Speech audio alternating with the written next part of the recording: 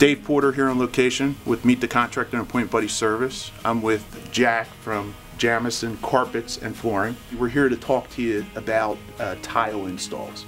Well, what we have here, we sell in the flooring process. We sell the laminate, we sell hardwood, and we also sell the sheet vinyl, which many people call it linoleum back in the day. And we also got the block vinyl tile, which is the permastones, the Doris ceramics, and the Doris stones. These are all vinyl tiles that look like ceramic, but they're solid vinyl.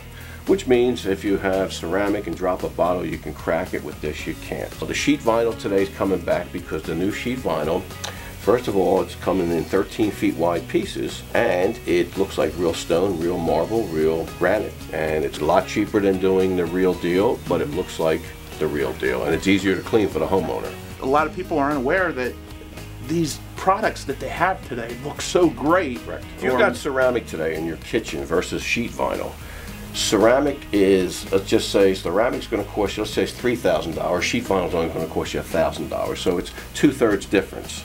Right. And professionally speaking, with ceramic tiles, first of all, it's cold in the wintertime. We don't live in Florida, we live in Pennsylvania.